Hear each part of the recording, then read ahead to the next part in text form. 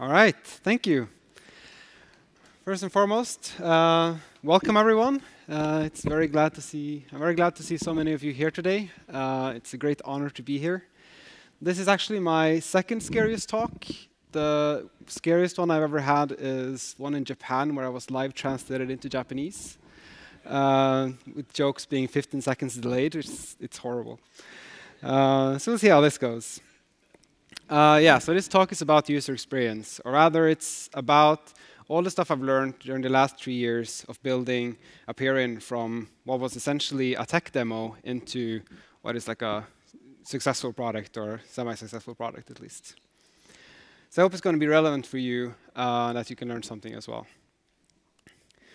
So yeah, as mentioned, I am Dag-Inge. I am a tech lead in Aperion, and I've been sort of around all over the code base, both backend and front end.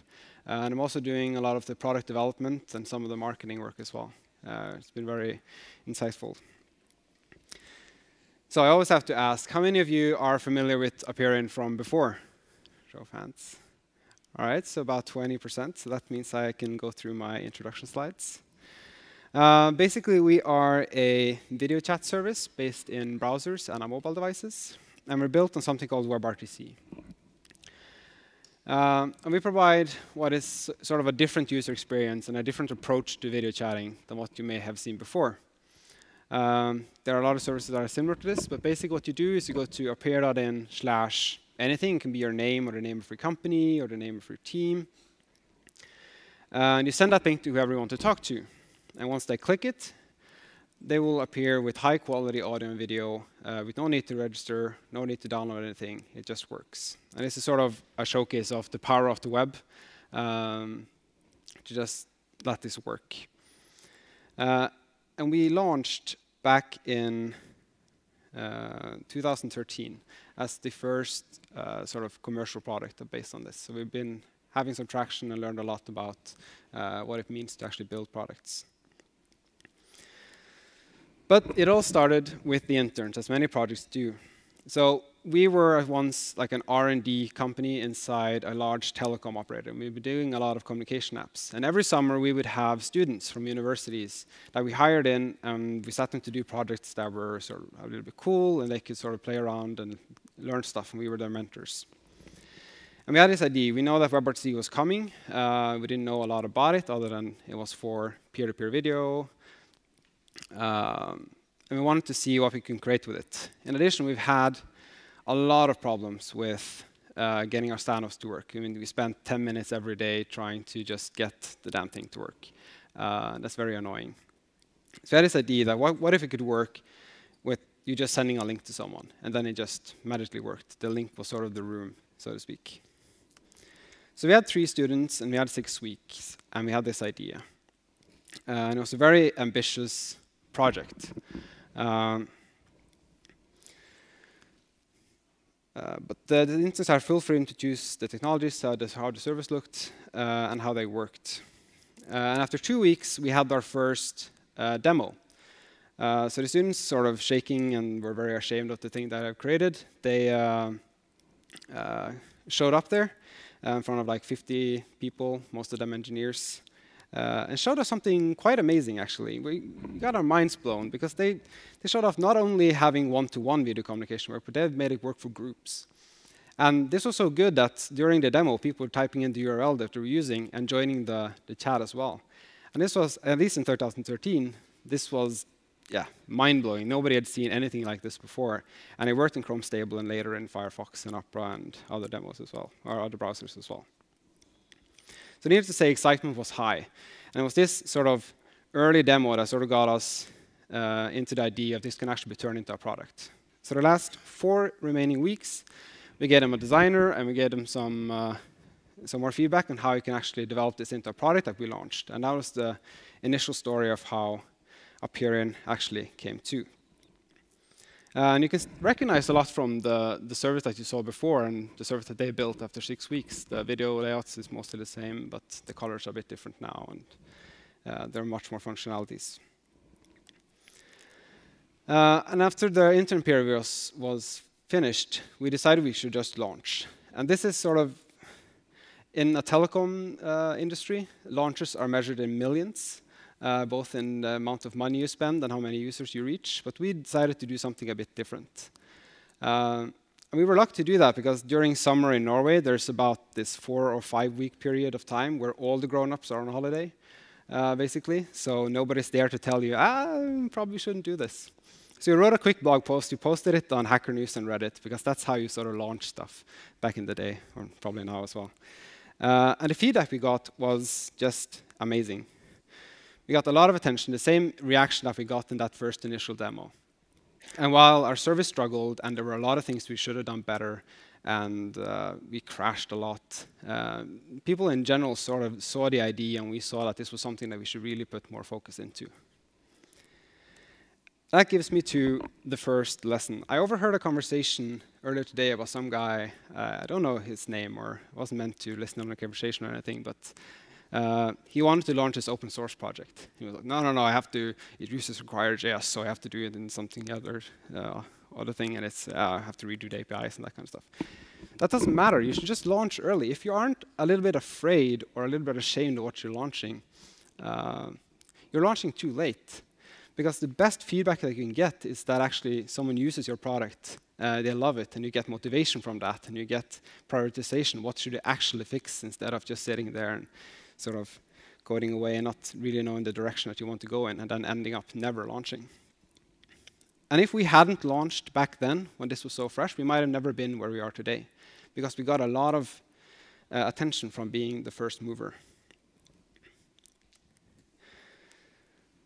So yeah, we had a rocky first few months. We were a bit lucky to have another project shut down, so we had a lot of engineers to sort of pick and choose from day one. So we set up a small team. We had like 3 redesigns. We tried to figure out who we were and what we wanted to be, until we finally thought that we had it. We were going to be the world's biggest WebRTC video conferencing service. Yeah. But that doesn't really work. And admittedly, we did get a lot of positive feedback because we were WebRTC based, and that was kind of cool and hip at the time. And that gave us a lot of buzz and initial attention, a lot of blog posts that got us users.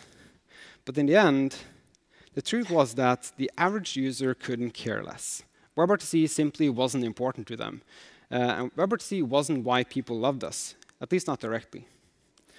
Because when it all came down to it, all of these services work. I mean, Skype, FaceTime, Hangouts, and Messenger, they all work for the average user. And most of the conversations that you have are between people that you're already connected to. You're already taking the investment of downloading this application, setting it up, and it just works for you. So WebRTC in itself was not something that would get us users. So you have to go back and sort of figure out, what could we build that was better? And figure out what was the reason people preferred us over those other much larger services, because we could see that we were getting users, we were getting attention outside the fact that it was WebRTC based. So we started looking at what people said. And we got customer support feedback, we got Twitter messages or comments on blog posts, and the same sort of tag that has now become our tagline is no logins, no installs, and free for up to 8 people. And just share the link. It was super easy, and everyone could do it. So it was really the user experience of it all that made the difference. We had created something that was easier and better than the alternatives, and it had nothing to do with technology, at least not directly. And once we changed focus to that, a lot of other people also started talking about us, because we changed our marketing message, we changed the message that we were sending with the product. And then marketing sort of happened for us, because when people love your product, they will actually share it to their friends. They will be the market engine that you need. So user experience is what made us better, but technology was the enabler. I think that's important to remember for a lot of other stuff as well. Because the user doesn't care about technology. And this is true for whether you're building a product or whether you're building a library. In the end, nobody really cares if you're using React or Angular behind the scenes. Nobody cares what build system you have. Spending time building the product and figuring out what the product is and how it works, it's that much more important than spending time, for example, scaling to 200 million users without you actually having a product that will do that.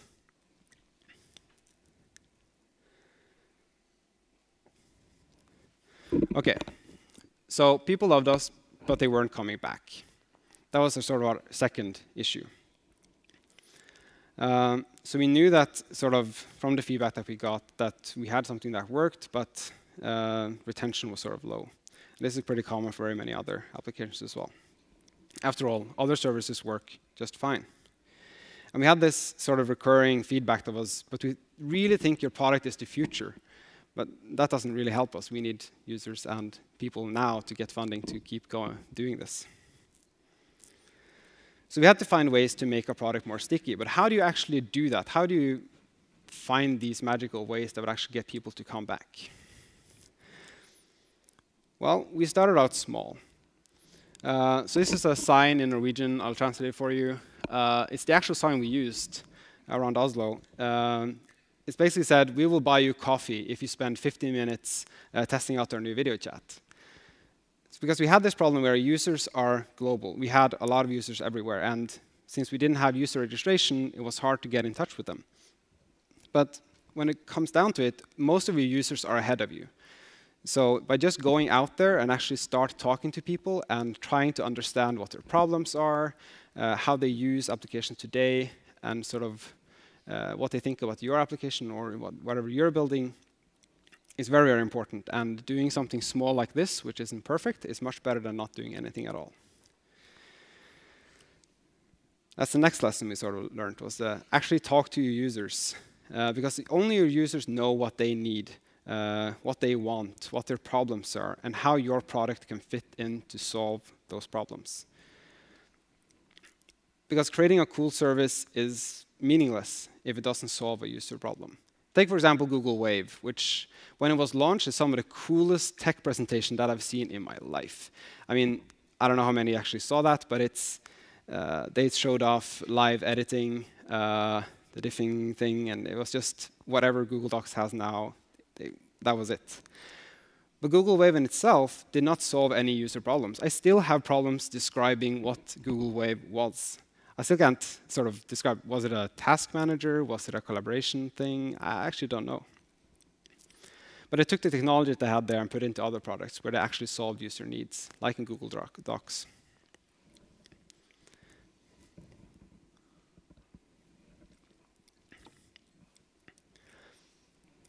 So I want to talk to you about two ways of getting feedback as well. So there's two ways of doing research. Either you have quantitative data or you have qualitative data. And very often I see that a lot of people use quantitative data and only that. So you have metrics and you have your funnels and you try to measure all things in your application. And that's fine because metrics can tell you what the user does, but it will never tell you why. So take an example. We can clearly see that we have a high acquisition, like many people come to our page. We have high activation, they use our product. And we can clearly see from metrics that they don't come back. But we don't know why. And that's where the qualitative research comes into it, actually talking to people. So after a while, we sort of grew out of the coffee shop method, and we started hitting more complex problems. And that's where you set up sort of a proper user testing session. And for us, it was very important that we include the entire team so that you have different perspectives on how you solve problems. So we sat together diverse teams of designers, a researcher, engineer, and marketing. And they together worked with talking to users, actually being there in the feedback, creating these prototypes together and testing out the solution when you thought you had something that worked. That really helped us understand the complete picture of a problem, instead of just having the user researcher go out, get all the answers, and then come back with sort of, this is the way we have to solve it. Then you lose the perspective of, for example, the designer or the engineer. And we made prototypes to show people. Sometimes they were on paper, sometimes they were in code. We did whatever made sense at the time or what took the least effort for us to do. So this is an example of the new room layout for mobile we tested out, where we wanted to test out if people understood the icons with or without text, if they understood the interaction that we wanted to go, if they understood long press and that kind of stuff. So that was a combination of both paper prototypes and code implementation. Right. So when you do user research, it needs to sort of be focused on a target. You can't really go out there and interview everyone. And I see a lot of other applications, and we did that ourselves in the beginning. We wanted to make a service for everyone. Like, that makes sense, right? We wanted to make our service big. We wanted to have lots of users, so naturally everyone and their dog has to use us. But it doesn't really work. Because people have different expectations. So let me show you a quick example of that. So what do you think is the difference between these two users?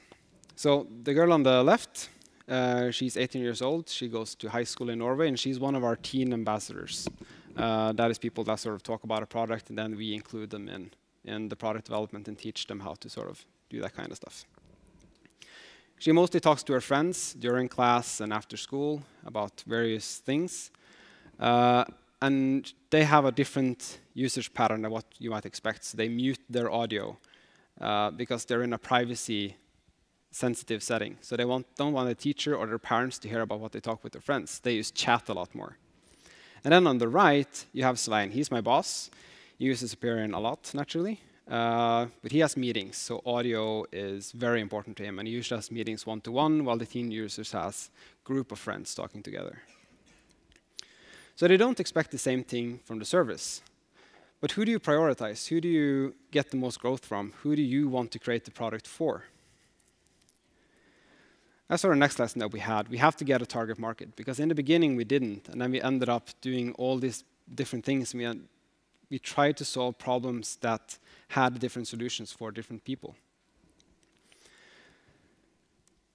So we ended up choosing teens. They had a new interaction we hadn't seen before, so we were confident that we could create something that they wanted to use, that no other services were doing at the time. And they had viral growth, because they shared them with their friends, who shared it with a larger group of friends, and they shared it with a larger group of friends. So we chose to implement stuff like stickers, bolder colors, a better chat, instead of meeting invites, booking meetings, email invites, or calendar updates, or stuff like call-in, cell phone numbers, or that kind of stuff. But it's important to remember that even though you choose a target, that does not mean that your product will only fit those people. For example, our business users loved our new stickers. Because when we designed this, we solved problems for teens, but we made sure that we don't alienate other people as well. Because the problems that we're solving are often fundamentally the same thing. But a target lets us easily prioritize. We can easily say that, no, we're building this feature for teens, and we're not building this because that doesn't have priority right now.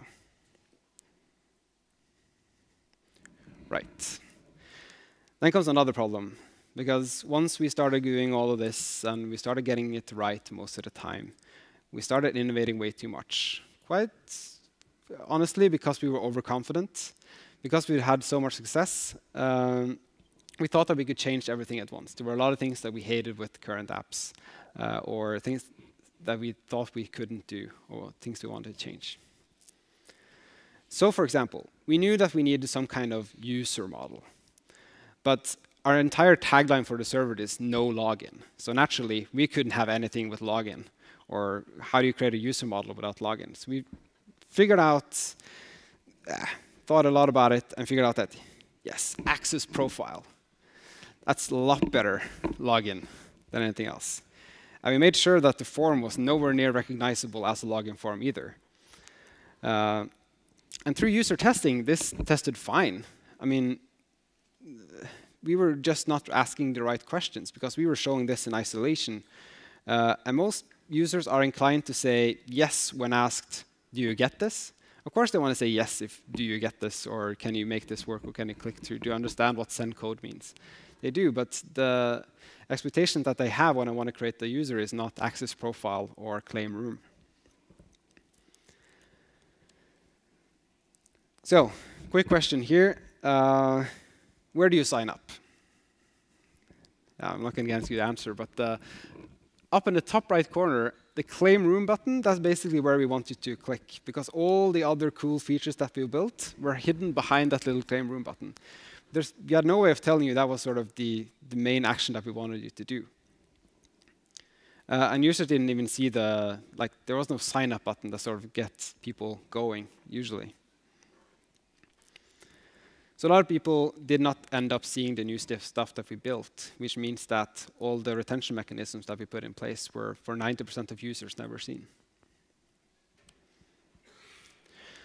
So that brings us to the next lesson. Keep innovations to a minimum. I firmly believe that you have innovation points that you get to spend for each product that you have. And once you've done spending them, then you have to do stuff by the book, because users need to feel familiar.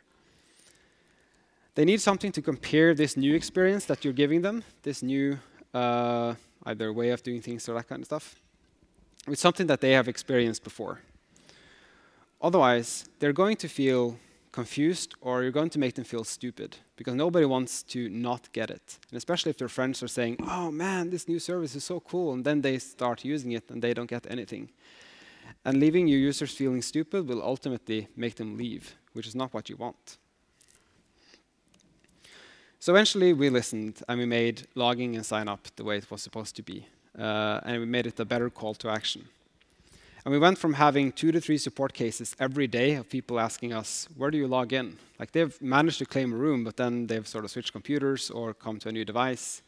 And they didn't figure out how to log in, naturally, because it never said login anywhere in our system. We made sure of that.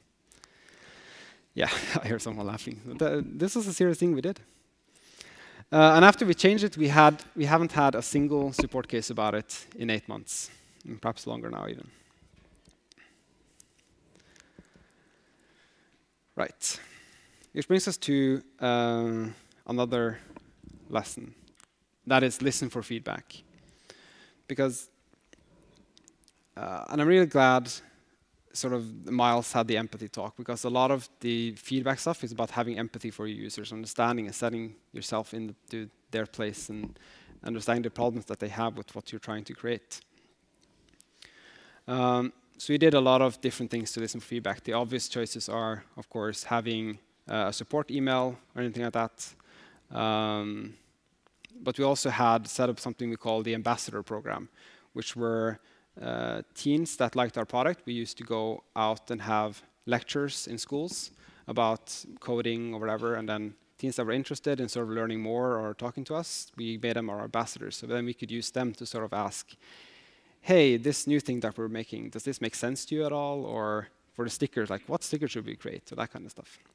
That's also a good way to get and listen for feedback, is actually finding out who your users are and then reaching out to them and asking, hey, do you actually like our product? Or how can we make the stuff better for you?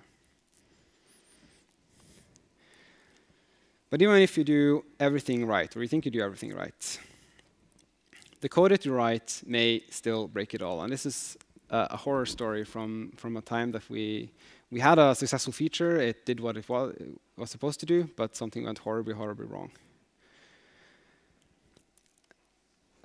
So we introduced a concept we called following, which is basically that you get notified when someone sends a chat message or joins a room or something like that. And the intention here was that the user wanted to figure out, or actually teens wanted to talk to their friends, and they wanted to know when their friends were on the service and what they were talking about. They had a fear of missing out. The same was true for teams. They want to see if their team was currently in a stand-up or what have you. And we tested this well in beforehand. We felt that we really understood the problem. And we, of course, wanted people to come back, so notifications is sort of a very obvious way of doing that. And the feature itself, that was a success. A lot of people actually started coming back, and they used the feature the way we envisioned it. And the metrics looked good. But then we started seeing something weird. The performance on our server was horrible. Requests were taking more than 5 seconds. And this, at first, wasn't very surprising to us, because first, we had a sudden influx of many new users. The teens started spreading it to their friends, and we saw a doubling of user numbers. And at the time, we were running a single server in Ireland with one Node.js process. We did that for 2 years, and it worked fine. but we figured like some point scaling is going to be an issue. So we started working on improving that, of course. But at the same time, we saw that there were 2 rooms with very easily guessable room names that were extremely active. Like every day of the hour, every hour of the day, people were in there filling up with 8 people. And we didn't think much about it, but one of the rooms were actually owned by one of the teams, so we went in there to check out what was going on. What we found was people just chatting together, getting to know each other. Nothing serious, but one person left, another person joined. And this was sort of fine, we thought. We didn't think much more of it. But the performance of the server got worse and worse, and we started shutting off more and more features to try and actually get it up and running and have the core service at least work. And once we killed notifications, everything suddenly improved. So we sort of had like a hint of where the problem was. So we started investigating. So it turns out that the feature that we built had some, due to mostly technical debt and other reasons that come from having a product running for 2 years, some weird code paths. And we had designed this feature to be mostly for 6 to 7 people. And we hadn't given much thought to performance, like at all. It didn't really matter if we did 1 or 2 extra database queries. We didn't look into that. But it turns out that for every follower, we were fetching the user data from the database. Using this is actually almost correctly copied from our code base. We would map over each follower, and then we have something called the user enricher, which, unless you were familiar with the code and the person implementing this was not, it actually made a database query. And this was fine for 10, maybe 15 people. But when you had 500 plus people following a room, for every chat message, you would do 500. And then, for some weird reason, we were throwing away the data that we got here and then doing the same query 3 or 4 more times, which ended up resulting in we had 2,000 database reads and 1,000 database writes per chat message sent in those rooms that were active all the time, which is crazy. So naturally the database was backed up. That caused long event queues in Node and triggered garbage collection. Everything went to everything went amok, really. So naturally we fixed it by having smarter queries, and we do what developers do. We sort of fix our problems. But it's a nice example of how the feature that you thought you knew exactly how it was going to be used was used in a totally different way than you expected it to. And the code that you write was actually negatively impacting the performance of the servers because of it. And this happened because when teams couldn't talk to their friends, when they weren't there, they were seeking other people to talk to. And when they found these rooms with a lot of users, naturally they wanted to follow those rooms so they could have people to talk to. And it wasn't generally like a good atmosphere in these rooms as well. There wasn't anything like dangerous going on or awkward going on, really. Anyway, that was a bit of a digression. But I hope to have showed you that, sort of through my own experience, that user experience is about a lot more than just green and red buttons. It's about how you go about understanding problems, how you talk to users, how you find minimal solutions to implement something as fast as you can to test it out. It's about how you implement them. It's about the presentation and the messages you send to users in the end. And finally, how you refine that solution based on the feedback. And really, it is about how you write code, how you approach problems, and how you communicate with your team and your users. So I really think that user experience is everything. And that was it for my talk, more or less. Thank you.